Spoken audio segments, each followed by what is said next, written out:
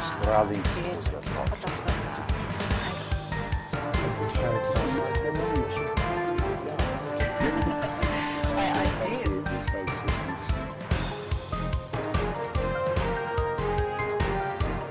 Welcome.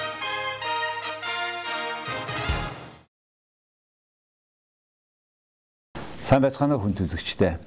Өнөөдөр манай факто нэвтрүүлгийн зочноор Канад улсын Амбан захирагч эрхэмсэг ноён Дэвид Жонстон оролцож байна. Эрхэмсэг ноён Дэвид Жонстон, Канад улсын Амбан захирагч. Дэвид Жонстон мэргэжлийн гараагаа 1966 онд Квинсийн Их Сургуулийн Хууль Зүйн факультетэд ассистэнт профессороор эхлэн 1968 онд Торонтогийн Их Сургуулийн Хууль Зүйн факультет руу шилжсэн. 1974 онд Вэстерн Онтариогийн Их Сургуулийн Хууль Зүйн факультетийн декан, 1979 онд МакГиллийн Их Сургуулийг удирдан дэд захирлын үүргийг гүйцэтгэж байгаад 1994 оны 7 дугаар сард МакГиллийн Их Сургуульд эргэж очин Хууль Зүйн профессороор ажилласан. 1999 оны 6 дугаар сард Ватерлоогийн Их Сургуулийн 5 дахь ерөнхийлөгчөөр томилогдсон ажилласан. Түүнийг Америк нэгдсэн улсын Харвардын Их Сургуулийн гадаадад ажиллаж байгаа багш нарын зөвлөлийг удирдсан анхны гадаад хүн гэж онцолдог. Тэрээр зохиогч болон хамтран бичсэн 20 гаруй номоо хэвлүүлсэн. Өдгөө 10-аад ихтэй сургуулийн хүндэт доктор, Канадын төрийн дээд одон болох Канадын одонгоор шагнуулсан төрийн хүн билээ. Ноён Johnston 1966 онд Квинсийн Их Сургуулийн хуулийн диплом, 1965 онд Кембрижийн Их Сургуулийн хуулийн диплом, 1963 онд Харвардын Их Сургуулийн бакалаврын эрдмийн зэрэг хамгаалсан. Тэрээр Харвардад суралцж байх хугацаанд бүх Америкийн хоккейн шигшээ багт 2 удаа багтаж, Харвардын спортын алдар хүндийн танхимд нэрээ мөхөлсөн тамирчдын нэг юм.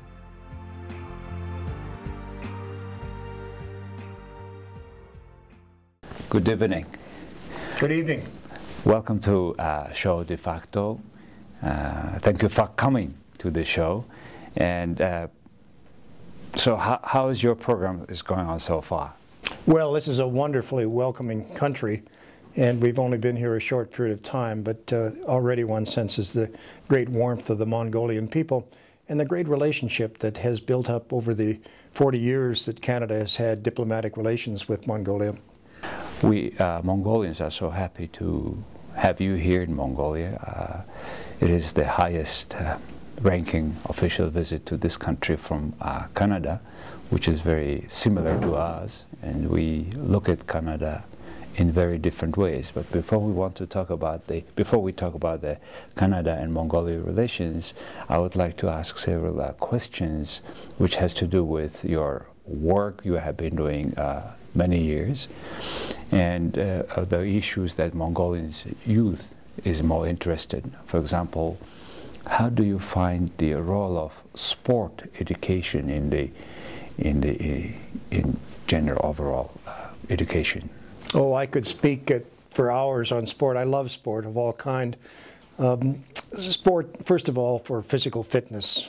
Second, sport for young people learning how to interact with one another, play with one another. Third, sport is a great ambassador, a great diplomatic initiative between and amongst nations. But I think most of all, for children to learn how to play early on and then carry the activities of play throughout their life means that one has a healthy mind and healthy body. You have been in All-America team at Harvard, and before you were playing with two brothers in the school, and you are in the Fame of Honor in Harvard. And hockey is such a sport that, for example, Mongolians could play a lot, but what is the secret that Canadians are playing so well hockey? I suppose because we have lots of ice. And I think we learned to skate just as soon as we learned to walk. But hockey's a wonderful game because it's the fastest game there is on foot. With skates, you can go 50–75% faster than you can by running. And secondly, it's a game that does involve high degree of individualistic skills of being able to do very creative things, but always within the context of the team. And therefore, one learns that ability to blend one's talents with the talents of the other members of your team with a common purpose, to stop the opponents from scoring goals and for you to concentrate the play in the opponent's end and score goals. And finally, it's a game that is at such fast pace that typically a player is only on the ice for perhaps a 1 minute or 1 minute and 15 seconds, very often changes on the fly, is off for 2 or 3 minutes, and then is back on for this very intensive burst of speed. So it's a game that contains a high pace throughout. But most of all, it's a game that's just a lot of fun to play, and boys and girls play it as well. Exactly.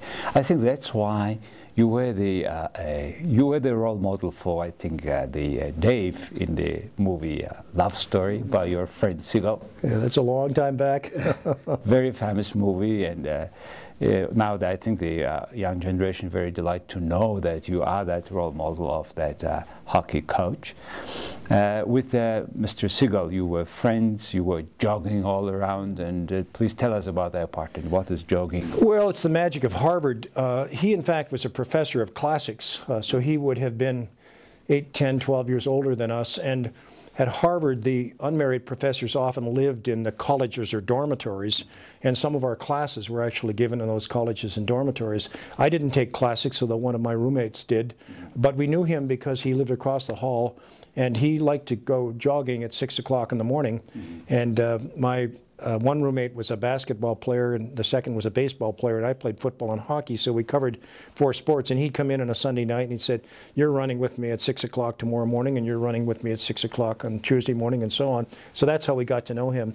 We didn't realize that he was taking notes of some of his interaction, and he wrote popular novels. In fact, he wrote 6 or 7 novels that very often involved his own experiences at Harvard, including one called The Class, which was about his own class of Harvard graduates and how they navigated their way through life. So since that, this jogging is a part of your life, it makes you stronger. At your age now, you are traveling so far and still doing so many works.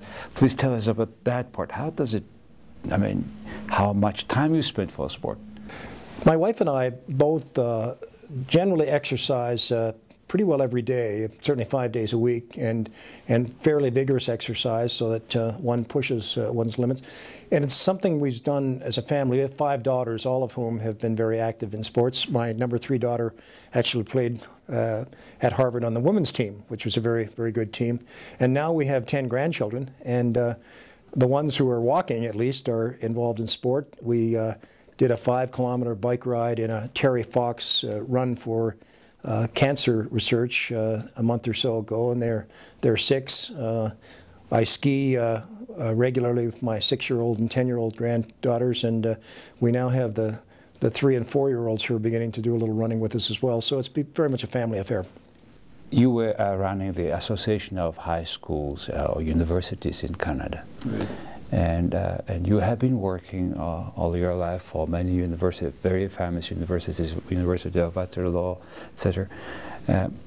Please tell us the importance of higher education for society, for the development of the economy, for a country like even like Mongolia. I think that sovereignty in the 21st century will no longer be defined by the power of one's horsemen, as Genghis Khan showed us 700-800 years ago, by the size of one's gross national product, by superiority as we usually measure them in tangible things. The sovereignty will be determined by how well a nation educates all of its people, develops their talents to the full, and then uses that talent to improve the human condition, both in one's own society and societies beyond. And so, to my mind, the healthiest societies that we will see in the 21st century are inclusive in that respect and see education for all as a fundamental priority.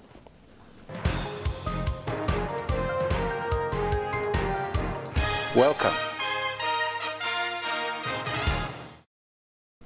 Because we have a lot of universities in this country, maybe over 100, 10 of them are state-owned. You just were at the round table. Thank you for coming to this round. What a pleasure. sharing your thoughts on that at the round table on education. And have you seen that it's a quality matter now? And several participants were talking about the ranking or program evaluation. Mm-hmm. How important is this periodic evaluation of program in terms of quality increase of universities? I'd be even more fundamental than that. You have a very high literacy rate in Mongolia, a literacy rate that is right there leading with the world.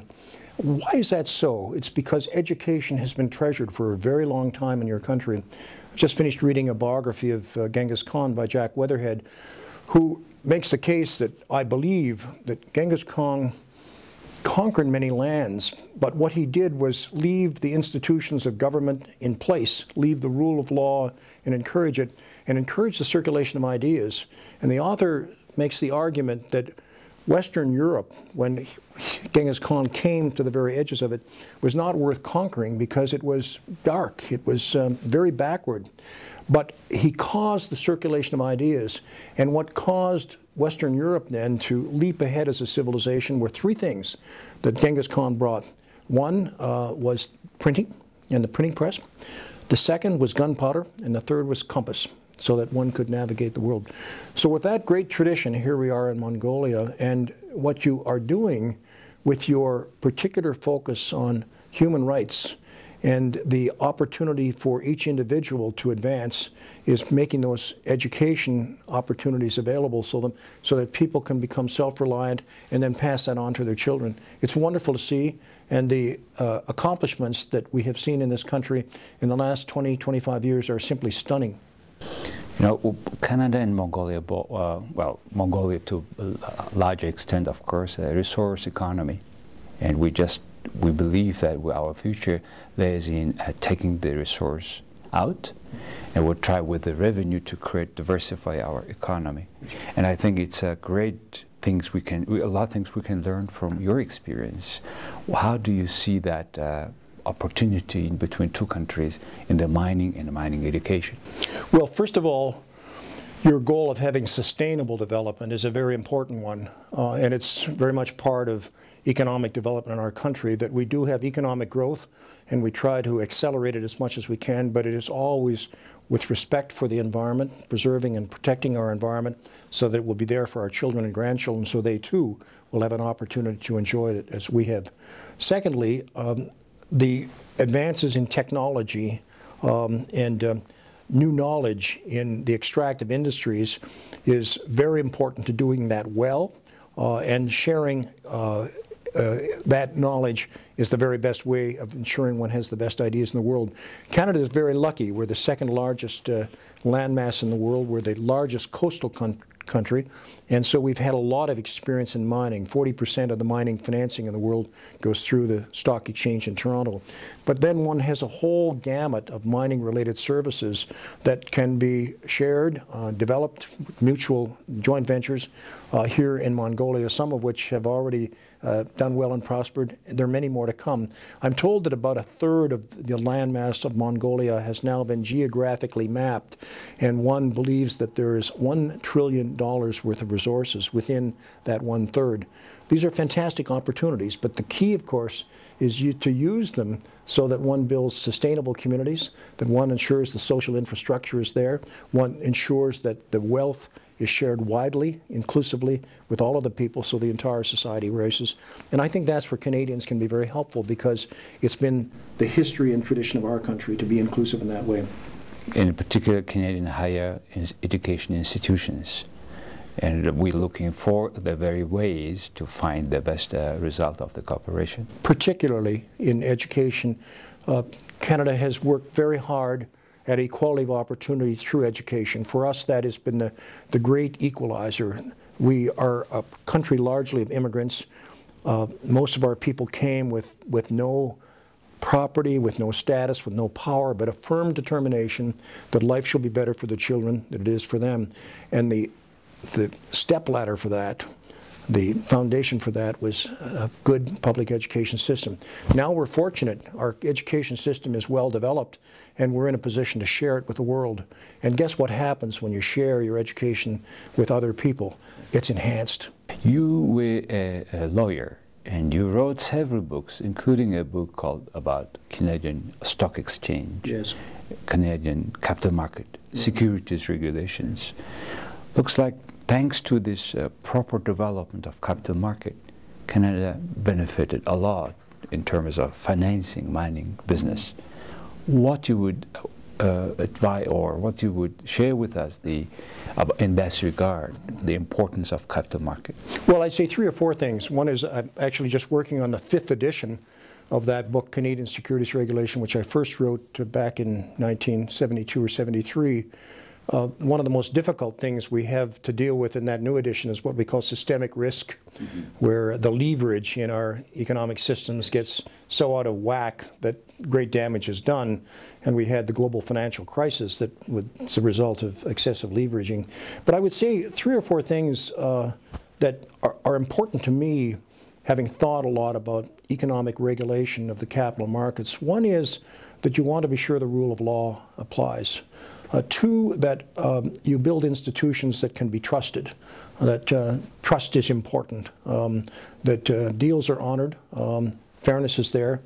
I have an expression that one of my friends often uses, and that is that trust comes in on foot and goes out in a Ferrari. It's slow to build, but it's very quick to disappear. Thirdly, that as you look at the regulation of your capital markets, you should also have the broader social goals in mind, such as sustainable developments, such as good governance in your corporations, such as corporate social responsibility, where yes, shareholders are going to profit, but all of the other stakeholders are as well. And as you develop your economic structures in this country, those principles, I think, are very important because they have at their very root the welfare of your people. What you said, the important factors for capital market, you were talking about the rule of laws. Right. In that regard, Canada and Mongolia, 2 governments are working on better public governance quality in this country. And I think you have a quite good, very highly developed public governance, good, high-quality governance. We had several even meetings, I think, between governments. How do you see that down the road? Well, let me say several things about that. First of all, what you have accomplished in this country since 1990 in democratic institutions, in the rule of law, in the professionalization of your public service, in the administration of your justice is simply astonishing. You stand alone in this part of the world in making democracy work, multi-party systems, as well as you do. And it's rare to see that kind of accomplishment in such a relatively short period of history. It often takes 200, 300, 400 years for that to occur. Canada has been very honored to be your partner in working on some aspects of that. In particular, the professionalization of your public service. Our ambassador was saying to me earlier today, there's been a very interesting culture change that people that work in, quote, government jobs saw themselves as civil servants. They now see themselves as public servants. So they're not working for the government, they're working for the public. And the public interest is paramount. And I think we'll see more and more of that as you continue to strengthen the talent of your young people coming into the public service and the professionalization of those people as they exercise their skills and responsibilities, and drawing from the experience of other countries and contributing to the experience of other countries so that together their public service enhances and serves the common interest in very creative and thoughtful ways. You know, I had interviewed Maria Barados, who was former, I think, head of public service administration there, and she told us that after political election, after change of government, there were no single cases of changing the political public officers. That's so key, and that's about a 100-year history in Canada, that one established a public service commission, and one established the recruitment, the hiring, the promotion, and the maintenance of public service as something independent from the political aspects of government. These are professional public servants that serve the public interest. It's really independent. Here in this country, one election comes, then wipe out everybody, and we have to recreate all institutions again and again. Well, I think it's as important as the independence of the judiciary. That this is an institution that has professional responsibilities and cannot be subject to the whims of change that occur with political action. Now, our public service must be conscious of the fact that the legislature passes laws and the executive branch of government, the public service, must carry them out. But it's within a concept of the professional responsibility of the public servant. You have been in charge of several movements or hearings about environmental relations and businesses. Right. Well, how to make sure that they're mining, which is certainly very much deeply related to environmental damage and sometimes in good recovery. How can we make sure that our mining is eco-friendly?